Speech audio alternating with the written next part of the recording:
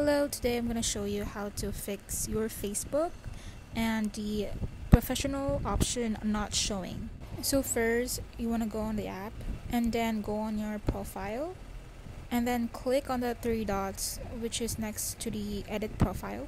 Scroll down where you see the profile link and click the copy link and then hit OK.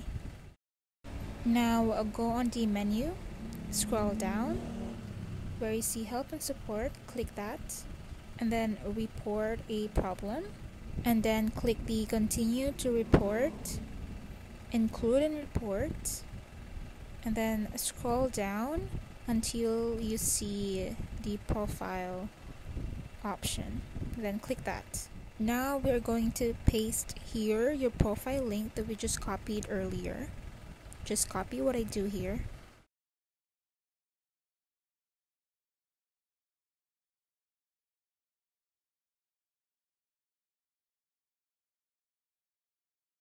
And we're gonna put a message as well to tell Facebook. Just copy this as well.